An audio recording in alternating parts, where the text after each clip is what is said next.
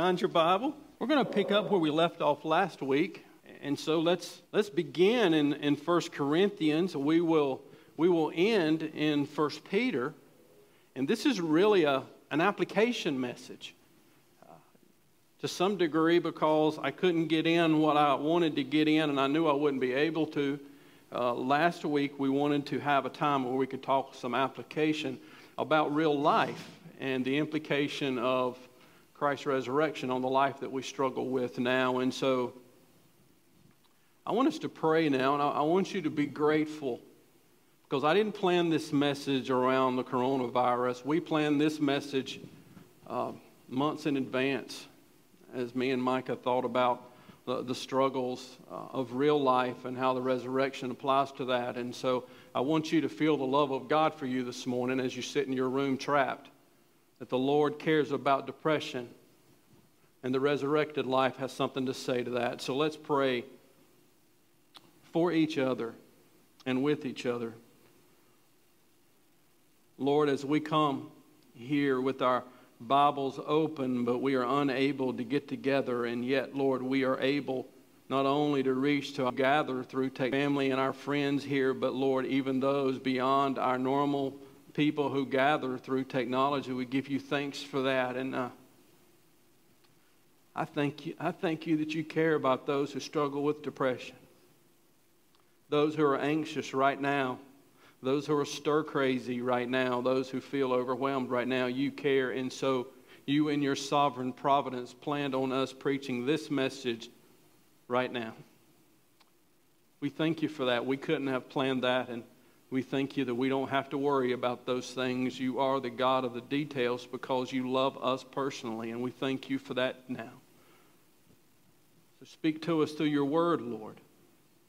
Give us things that we can put into our lives to help us with the life that we live now and the situation that we find ourselves in now. We ask you for your mercy today. In Jesus' name. Amen. Well, last week, here was our main idea: the Christian faith and the future of Christians rest on the resurrection of Jesus Christ. We're saying the faith and your faith rest on the resurrection of Jesus Christ. Your present, your past, and your future all hinge on that, whether you realize it or not. 1 Corinthians 15, do you remember that? If you got your Bibles, let's remind where we have been. 1 Corinthians 15, 3 and 4. This is what we call the faith. For I delivered to you as of first importance what I also received, that Christ died for our sins in accordance with the Scriptures, that he was buried, and he was raised on the third day in accordance with the Scriptures. And if you remember, Paul goes on to say in verse 12 to 19 that if this is not true, we are hopeless, we are pitiful, we are pathetic, we are wasting our time. And yet in verse 20, look down at that, he says, but in fact Christ has been raised from the dead, the first fruits of those who have fallen asleep. So he has risen.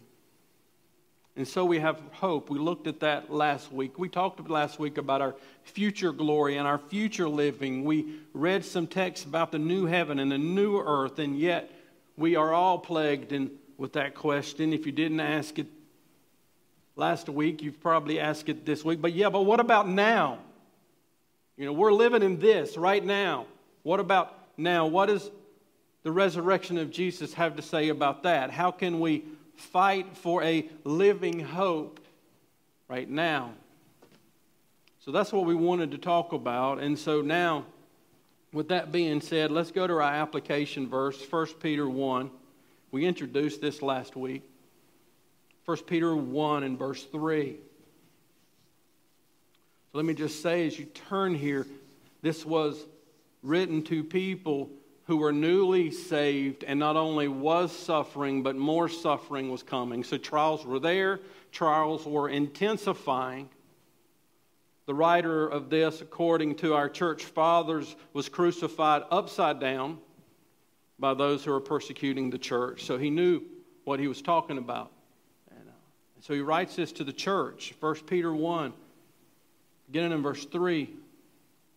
Blessed be the God and Father of our Lord Jesus Christ. According to His great mercy, He has caused us to be born again to a living hope through the resurrection of Jesus Christ from the dead, to an inheritance that is imperishable, undefiled, and unfading, kept in heaven for you, who by God's power are being guarded through faith for a salvation ready to be revealed in the last time.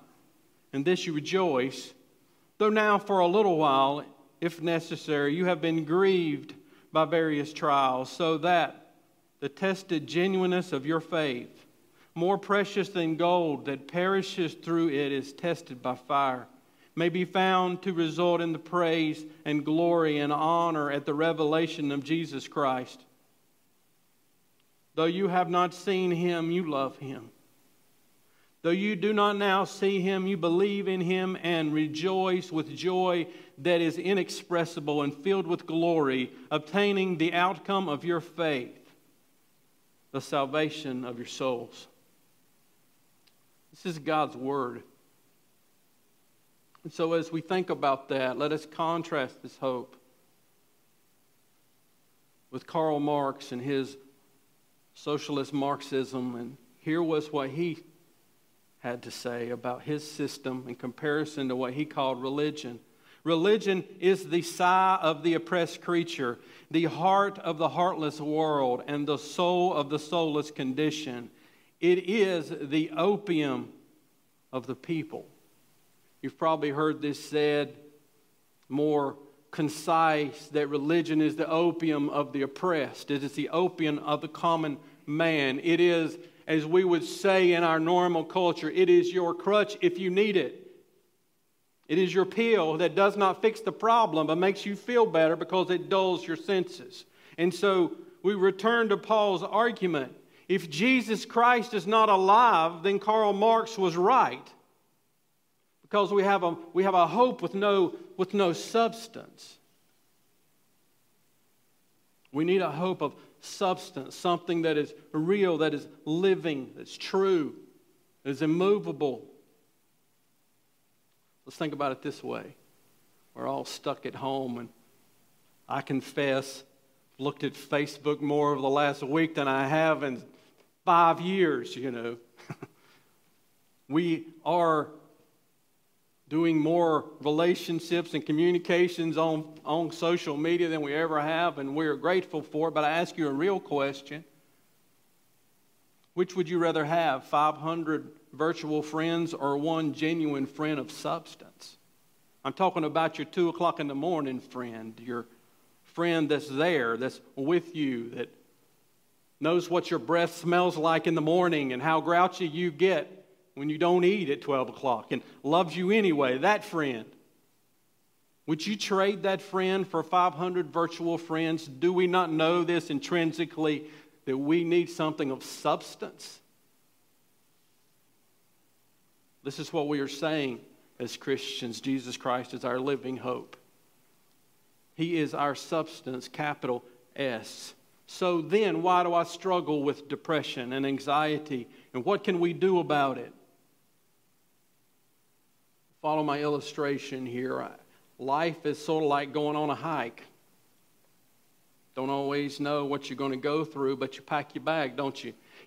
So let's think about this sort of metaphorically. Let's unpack our backpack now this morning as you're sitting in your den. Unpack your backpack. If you're going on a hike, what would your clothes look like? What would be in your bag? Unpack it in your mind. Unpack it. What's there? What did you plan for? Did you pack flip-flops? Are you about to put on flip-flops to go for a hike? Or how about tennis shoes?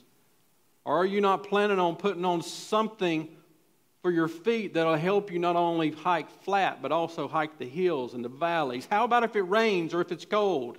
What are you going to do if you sprain your ankle along the way? This is life. It is. This is life. Sometimes we fall. Sometimes we sprain our ankle. But we need to plan for that. What are we going to ensure our survival if that happens? Life is like that. It's like a long hike. And God knows what the trail is. But He's not telling you specifically what it looks like. Many of us This hike is filled with times of anxiety and depression. So, Pastor, do you struggle with depression? I do. And for many of us, this is real life. Not only many of us, many of those people that are heroes of our faith struggled with depression in their actual life. Sometimes this depression comes on us like a thunderstorm in our hike, and sometimes it feels like we just went through an avalanche. Charles Haddon Spurgeon, one of my heroes, struggled with depression, and he said this about it. He said, fighting this type of depression is as difficult as fighting with mist. It's like trying to get in a fight with a misting rain and trying to beat it. He said, that's what it's like. So how can we fight with hope? I'm not here to give you a pill. I have no opium this morning. Depression is real. Depression is painful. Anxiety that you feel right now is not an illusion, is it? It's real. So I want to flip my cards over from the start with, because this text is so clear. From the moment you were born again, you live by faith. Life is lived by faith. This is your primary weapon in this fight.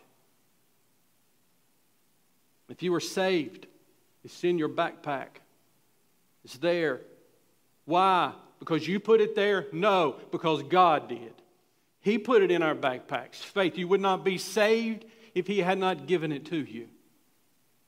My concern today, for not only you, but us, for myself, this message is simply something that I am applying and have applied in my own life. I am concerned that when you listen to the radio for encouragement, they try to build your personal faith, but you have not spent any time studying the faith.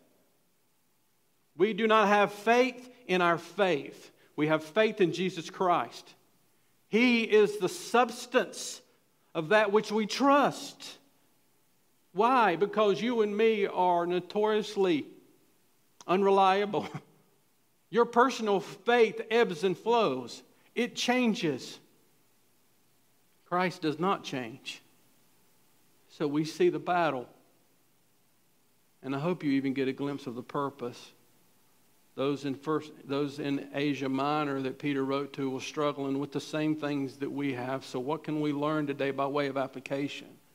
Well, I hope you can see today that Jesus gives us both a living hope.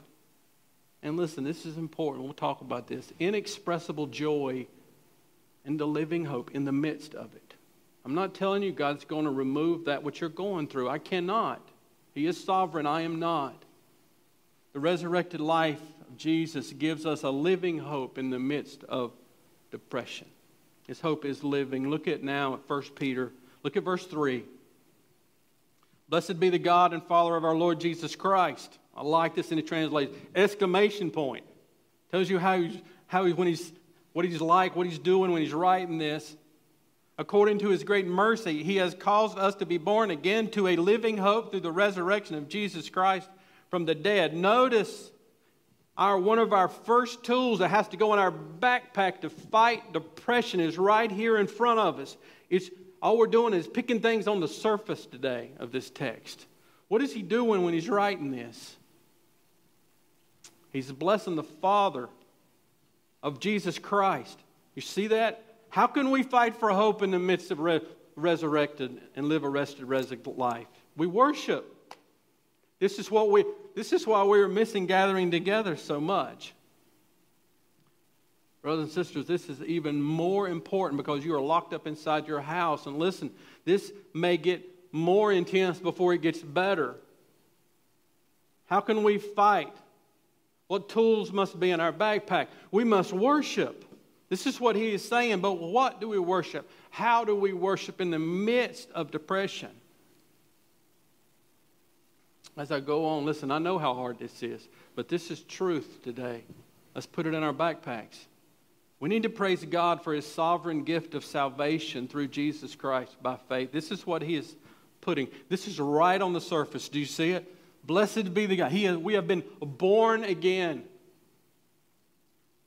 I love Ephesians 1. It points to our past salvation. it says in Ephesians 1 verse 4 that He chose us in Him before the foundation of the world, and He did it in love. Hebrews 6:19, just listen to this one. This is our present confidence of our salvation. We have this as a sure and steadfast anchor of our soul, a hope that enters into the inner place behind the curtain. This is not only a past confidence that we have been chosen in love, but it is a present confidence that when Christ died, He anchored us to Himself. We praise Him for that. If you got your Bibles, turn with me to James. You ever wonder why I spent a whole message simply doing application? James wrote a whole book of application. His whole book's telling us how to apply, and why don't we apply our own faith. James 1:17 says it this way: every good and perfect gift is from above, coming down from the Father of lights, with whom there is no variation or shadow due to change. Verse 18, of His own will, He brought us forth, there's that new birth, brought us forth by the word of truth, that we should be a kind of first fruits of His creatures.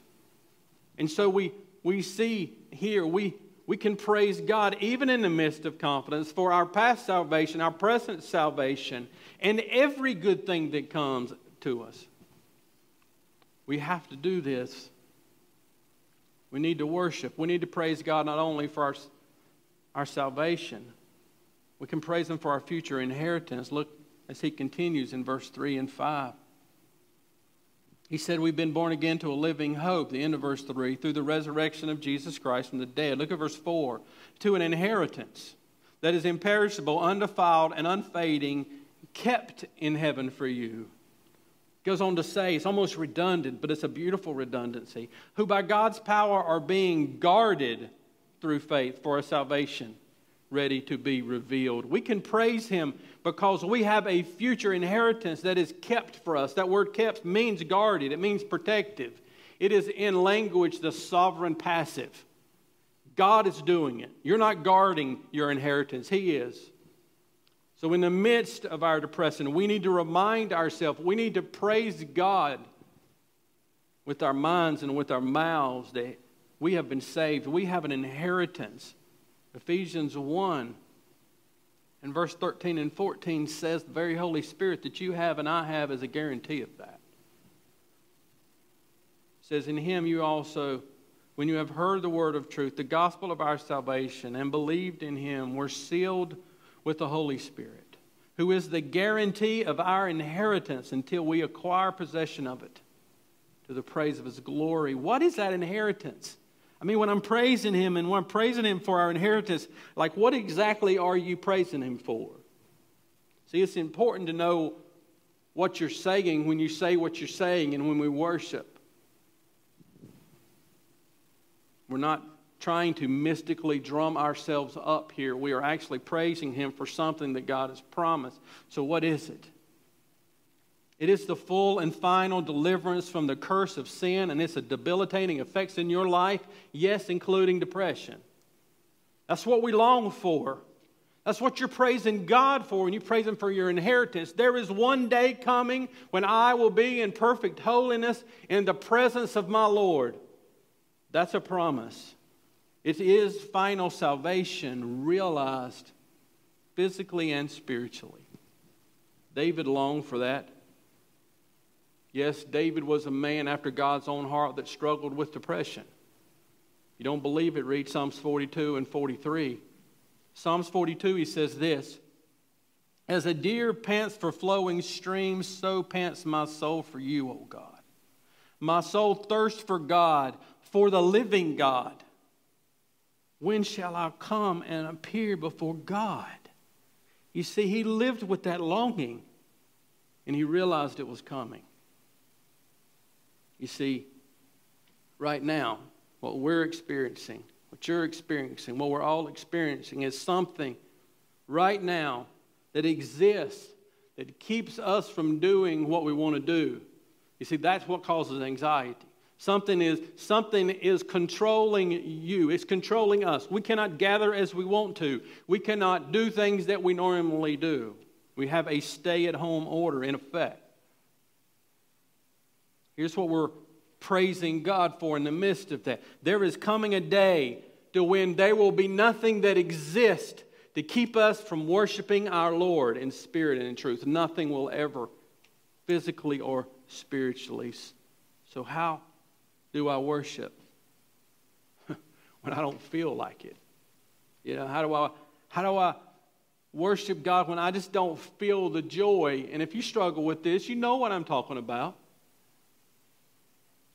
Can I ask you a question? It's a question I ask myself. Do you feel like a hypocrite to praise God without joy? Do you praise Him and you don't feel like it? Do you ever say, you know what, I just feel like I'm being a hypocrite? By the way, this is helpful. Hypocrites don't ask those questions. They don't ask those questions. Richard Baxter, who was a Puritan pastor who wrote extensively on depression because Christians struggle with depression then too, says this: Thanksgiving stirs up Thanksgiving. So what is he saying? He is saying when we read a psalm with our mind, it stirs the affections in our heart, even when we don't feel like it. This is the tool that's in our toolbox. It's the tools that we put in our backpack that we pull from.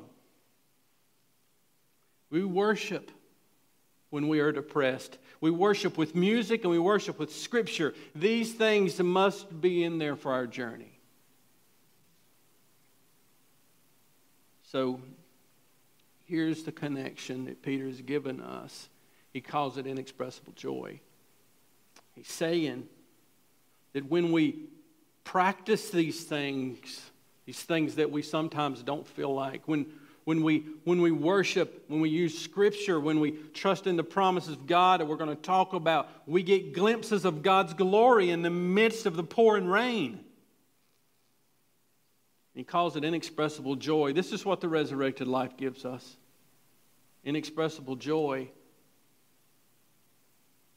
Verse 6, "In this you rejoice, though now for a little while, if necessary, you have been grieved by various trials." I love that. Just take that in for a minute, because it says, "In this you rejoice."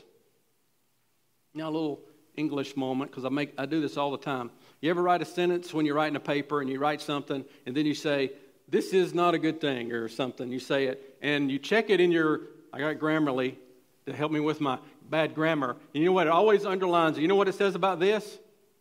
It's unclear. What is this? We asked a question. Look at the text. "In this you rejoice." Underline this. What is this? This is your salvation. You're rejoicing in the midst of trials that there is something that can't be changed. You have present joy. But look at it. This is true. This is real. The Bible is real.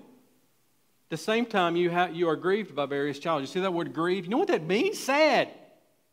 Now think about this. In your life, at the same time, you can have rejoicing and sadness. Paul said in 2 Corinthians, crushed, but not destroyed. Exist. This is the Christian life. We rejoice in our salvation in the midst of depression and present trial. How can we do this? Let me just show you this here, and I hope this is helpful. That's why he's got "in this you rejoice" there. We experience inexpressible joy as we realize who we are and what depression can never take away. It can do what it does, but there is some things that it cannot do. It cannot take away that I am who I am because of what Christ has done. It cannot take that away. You see, there are some things that cancer, criticism, nor depression can take away from you. Is who you are in Christ. And that's only true because He's alive. Pastor, you don't know what I've done in my past. Can I ask you a question? Did you persecute people? Did you murder Christians in your past? Because Paul did. And in 1 Corinthians 15:10, here's what he says. But by the grace of God I am what I am, and His grace toward me was not in vain. Paul was a murderer and a persecutor of Christians, yet by the grace of God, he did not say, I still am what I was. He said, I am what I am by the grace of God. Are you depressed today because you're still living? I still am what I was. Or I am what someone told me I was. You are who you are because Jesus Christ is alive and He has spoken what you are. This is the Christian life. Listen, I don't care what someone has said to you. Unless they rose from the dead, Jesus Christ gets the last word in your life. That's what we must put in our backpack and pull out in the midst of it. Promises bring present rejoicing. That verse 6 is tied to verse 3. You are born again. Look at verse 9. He says, you obtained the outcome of your faith, the salvation of your souls. That's tied to verse 4, which is your inheritance. Full and final salvation in the presence of God. But one of my concerns, one of your concerns is how do we help our friends and our spouses when sometimes they can hardly get out of bed? Well, can I give you something that I have experienced and you probably have too? And just let us warn ourselves not to do this. Let's learn first what not to do to help people who struggle with depression. When someone enters into a sacred trust with you and they say, I'm struggling with fill in the blank. It may not be depression. It may be addiction of some kind. But let's say they lay before you that they struggle with this. And then you later on throw it up in their face to use it as a means of control. You have betrayed their trust and you have made it worse for them, not better. So the best way we can be friends to those who struggle with depression is to be a true friend. If there's one thing that 26 years of marriage is beginning to teach me is sometimes my wife just needs me to shut up and be there. You can't fix it. I hate that, but you can't. My old Sunday school teacher told me, you just at that point need to be Jesus with skin on. You just need to be there. You just need to say, I love you, period. Whether you look good, whether you feel good, whether you feel it or not, I do.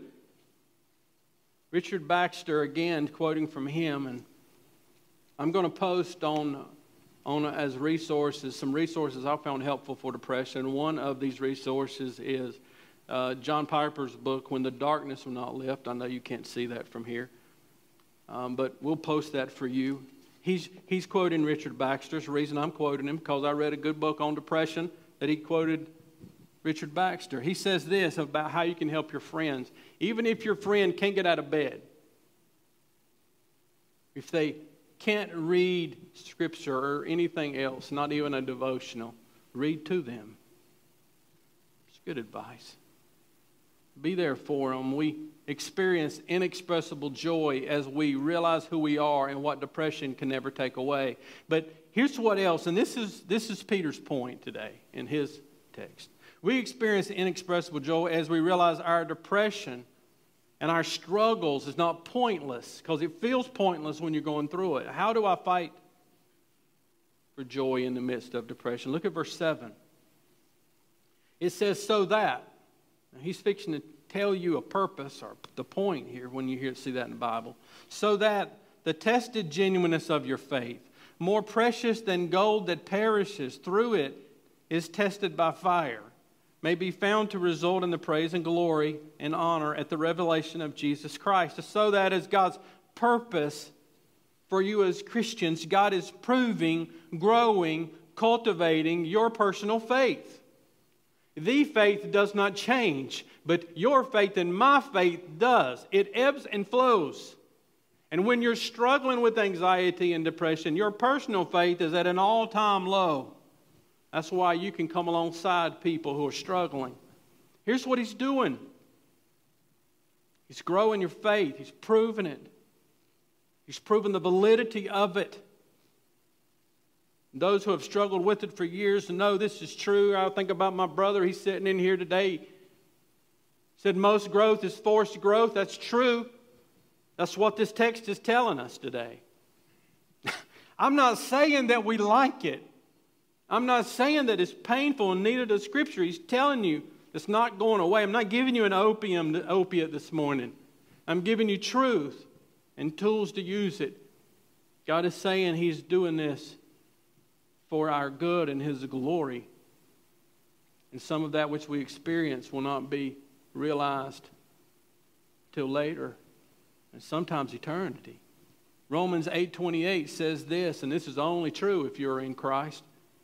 And we know that all things who love God, all things work together for good, for those who are called according to His purpose. When Christ returns, our faith will be tried, proved, and true. He's got a purpose for what He's doing. How do I fight for it? What have we said? What do we need to have in our backpacks? We worship whether we feel like it or not. We do that through music and through Scripture and through our friends and family. We take God's Word and His promises and we cling to them and we meditate on them. So this is what I want to give you, a couple of things now. A couple of things that I use. A process, a method, if you will, that I use in the midst of this. We take God's Word and His promises and we cling to them. That means that we need to find the promises of God. We need to know them. When we can't concentrate, when you're in depression and when anxiety takes over, you can't think clearly. So in that case, have you prepared? Have you put in your backpack what's necessary in that moment when it's unclear? Where do you go? We have to have a place that has the promises of God for us when our mind is unclear. For me, I have a book by Charles Spurgeon. It's called The Checkbook. Let me make sure I get the name of it right. The Checkbook of the Bank of Faith. It's just a devotional, but it's got the promises of God every day. And when I cannot concentrate or think clearly, that's on my bookshelf right in front of me, and I pull it out. It gives me a passage of Scripture where I can read the promises of God and meditate on that. Here's what else you need to do if you struggle. And even if you don't, if you say you don't, you may need to look at yourself a little bit clearer. You need to get an audio Bible on your app and phone. Listen, if you can drive a car and not kill people, you can figure out how to put an app on your phone. Put an app on your phone. Put it on your computer. Let somebody read the Bible to you when you cannot read it for yourself. Know the promises of God. Hit that button on if you don't know where to start, just start in Psalms. Start in the Gospel of John. Start in Ephesians. Get a passage of Scripture and meditate on it. And if you're taking notes, write this down. You ask yourself 4 things at that point. No more than 4 because I'm a man and that's about all I can remember. Is there a promise to believe in this passage? That's an indicative. I'm looking for something the Bible is saying, a statement of truth. Is there a promise here to believe? Is there a truth to rejoice in? Is there holiness to put on? Is there sinfulness I need to put off? Is there a promise to believe in this passage? Is there a truth to rejoice in this passage? Is there a holiness, something I need to put on? And is there something this Scripture is revealing that I need to put off? You see, the indicatives in Scripture always lead us to imperatives, especially when we are depressed. Fighting for hope and joy begins right here. It begins in your mind. We can, in the midst of our joy, in the midst of our depression, at that moment, by practicing that, experience the glory of God, the glimpse, the sunrise in the midst of our depression. So let's practice it, okay? So you've got your Bible. Turn with me to Lamentation. Lamentation.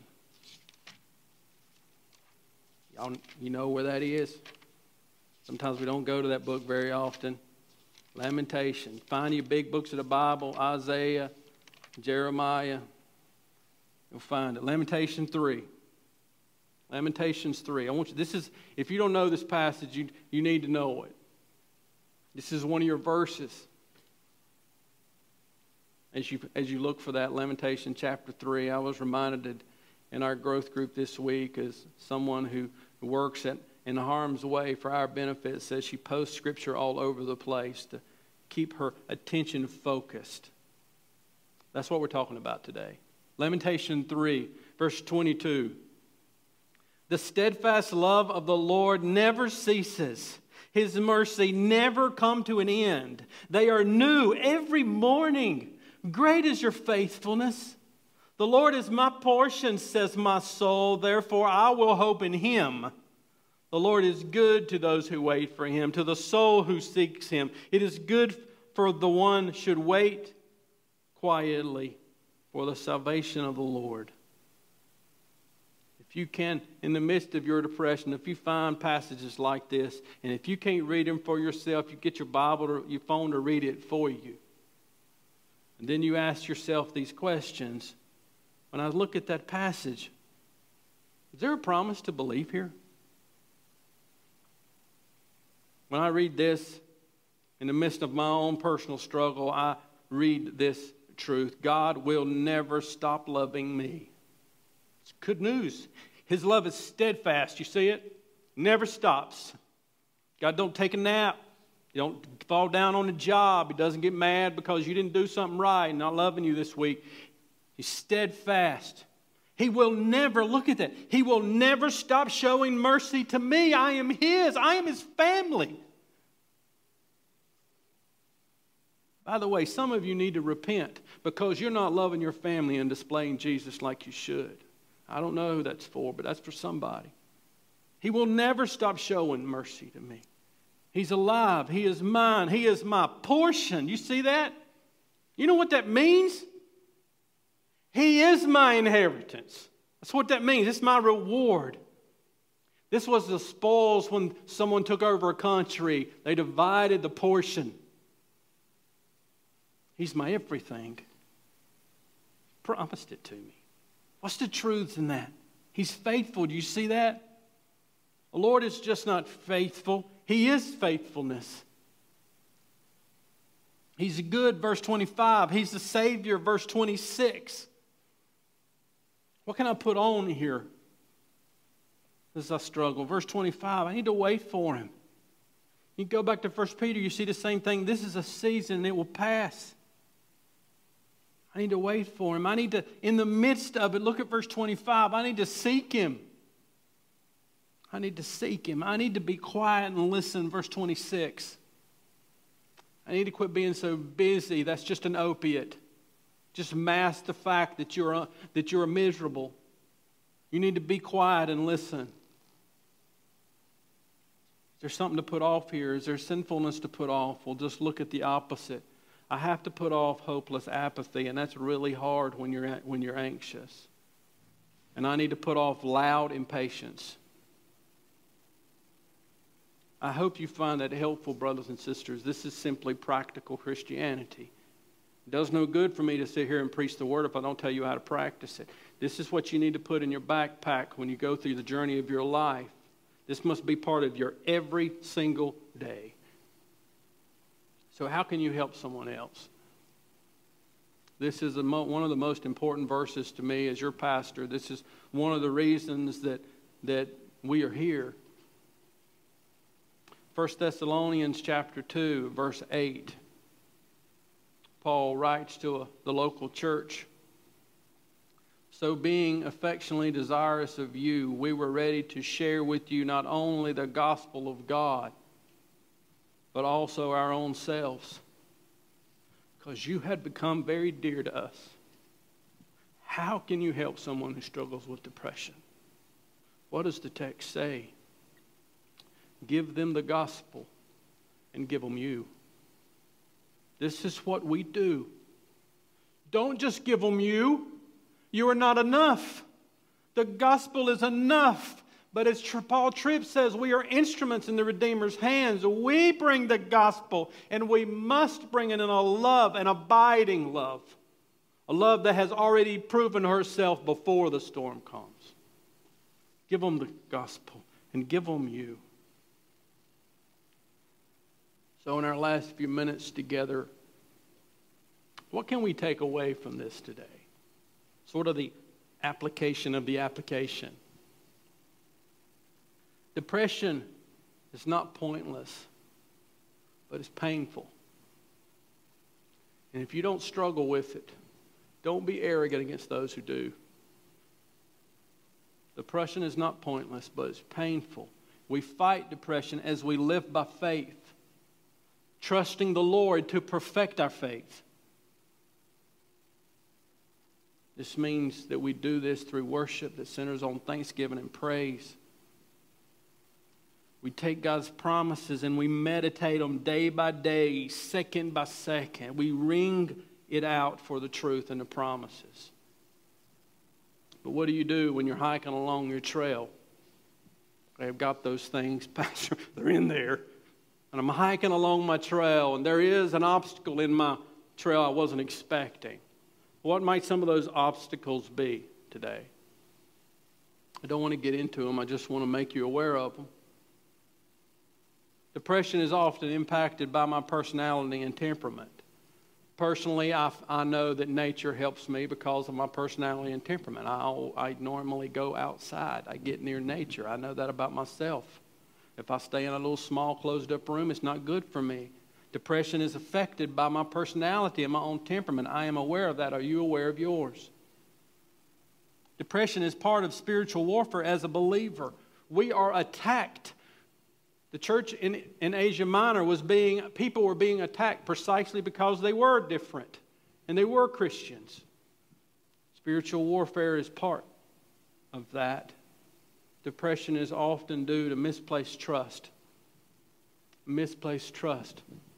It is that we have sought to be comforted in the midst of our anxiety through relationships and careers, and they have been found wanting. We do not have faith in people, nor our own faith, nor our future career. We have faith in Jesus Christ. And all over the world with people who have virtually nothing, He's enough.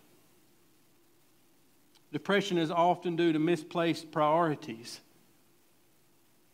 This means you need to manage your expectations. You need to manage the expectations that you receive from other people. And listen, I've said this 1,000 times, and it is almost always rejected by those who struggle with depression. Depression is always made worse by isolation, but yet it's our first response. We isolate to self-protect ourselves, and this always makes it worse. But listen, I want you to hear this even more today, because this involves many of us, most of us. Depression is often made worse due to guilt, shame, and trauma. We are, many of us, like Christian in Pilgrim's Progress, carrying a burden that Christ died to remove. And that's probably you today. It could be sin done by you, and it could be sin done to you. This makes depression worse. So I ask a question during this tough time. Has the trauma of a past event come up in your mind? Has it rekindled, raw as it was when it happens? This means that trauma in the past most likely has never been dealt with. What can we do if these things are true? Pastor, you need to get good biblical counseling. And you said, well, Pastor, you say you struggle with this. Have you been to counseling? Yes, I have. And if I need it again, I will go to it again. You are not always the answer to your own problem. You need someone objectively to speak truth into your life. Get the help you need. Get not only good practices individually. This is true today. Depression cannot be defeated without three things: godly grief. If someone has hurt you, if someone has damaged you, if someone has sinned against you, you need to be able to grieve over that. It's not okay. But while we were yet sinners, Christ died for us. You need to experience a godly grief over things. But you also need to experience genuine forgiveness, not only forgiveness in Christ for your sins, but you need to forgive other people's. As a good counselor told me, put them on God's hook. Put them on God's hook. Christ forgave you, forgive. And we need to have gospel hope. What is gospel hope? Do you have gospel hope? I give you this morning what I also received. That Christ died for our sins according to the Scriptures. That He was buried according to the Scriptures. But He rose again. So as we close, let us go to 2 Corinthians. We'll close with this. Hopefully this is both an encouragement. I'm also giving you some of my go-to verses. 2 Corinthians 4. Get verse 16. We'll close with this and then we'll pray. 2 Corinthians 4 verse 16 says this. So we do not lose heart. Though our outer selves is wasting away, our inner self is being renewed day by day. For this light, momentary affliction is preparing for us an eternal weight of glory beyond all comparison. As we look not to the things that are seen, but to the things that are unseen. For the things that are seen are transient, but the things that are unseen, eternal. Let's pray together. Lord, we have heard from your word, and we thank you that your word is honest, it is true, it is real. It gives us a living hope through the person of Christ. And so we thank you for the precious treasure of your word that reveals who you are. It reveals to us not only who you are, but who we are in you because of the work of your Son. And so now, Lord, as we are all in different places in our homes and separated, Lord, I don't know what's going on in the minds and emotions, and many of us are pretty good at hiding it. Lord, some of us need to talk to our spouses after this is over.